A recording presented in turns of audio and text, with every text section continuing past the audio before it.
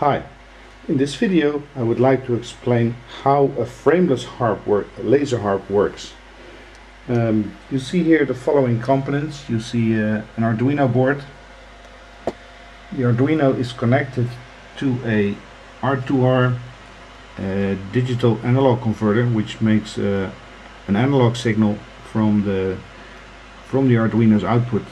This little component here is an opamp, which amplifies the signal. The signal is then sent here to this galvanometer amplifier board. Here you see the power supply of the galvanometer. And here is the galvanometer. It's a small mirror which can move really fast. At this moment I've programmed it to do 3 steps each second. So I really slowed it down so you can see what's going on. On this board, on the breadboard here, you can see 3 LEDs here, right here, which now serve as an indicator that the beam interrupt is detected. I've used here a small 50 milliwatt green laser. I salvaged that one from a small stage projector. You can buy these things for $50 on eBay or wherever you can find them. As the light sensor, I have used 3 LDRs. I just cover them because otherwise it thinks it's seeing the reflection of the laser beam. So what it actually does, it detects the reflection from the laser, and because the Arduino knows at which step the galvanometer is, then it can say, okay, that beam was interrupted when I see a reflection. So basically that's all it does. So there is only one beam which is moving up and down. I will switch on the laser.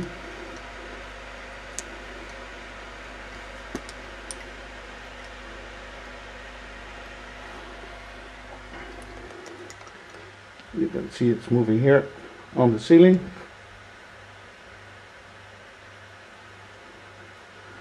So the sensor doesn't really look at the ceiling, it just looks at the reflection of the beam where it is interrupted. So I will switch off the light.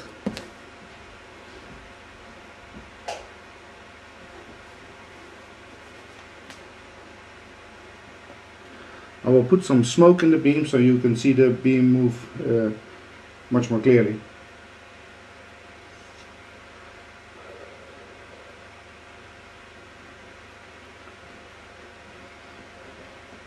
So what happens if I interrupt the beam at this position? Then the Arduino knows at, let's say, this position 3, then okay, I see a reflection when the beam is at position 3, so I must play note number 3 or 4 or whatever, how many beams you want. And if I stop interrupting it, the Arduino will switch off the note or the signal, which will later be translated to a MIDI signal. I haven't made that part yet, but that's the easy part. So if I now interrupt beam number 1, you will see that a different LED will go on. And if I stop interrupting, it will be switched off. So now I take the center beam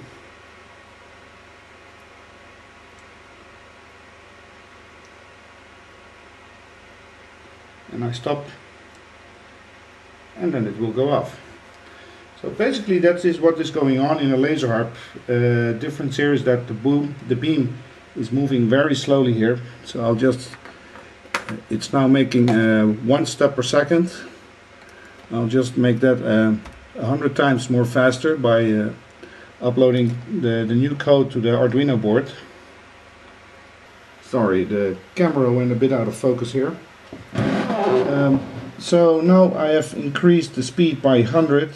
So for the human eye it is like there are 3 solid beams, but the principle is still the same. So if I interrupt beam number 1, LED 1 goes on.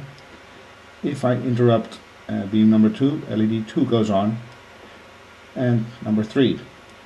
And you see now that it responds much quicker to beam interruptions than compared, of course, to the step 1, to the 1 step per second. You see many artists using white gloves, not because the beam is so hot, but because the reflection is simply better. So there you go, a 3-string laser harp. Well, I hope that this video can inspire you to make your own laser harp. It's fun. Well, half a year ago I didn't know anything about electronics, so it's not really that complicated. You just need to watch on the internet. You can learn a lot, and just take your time.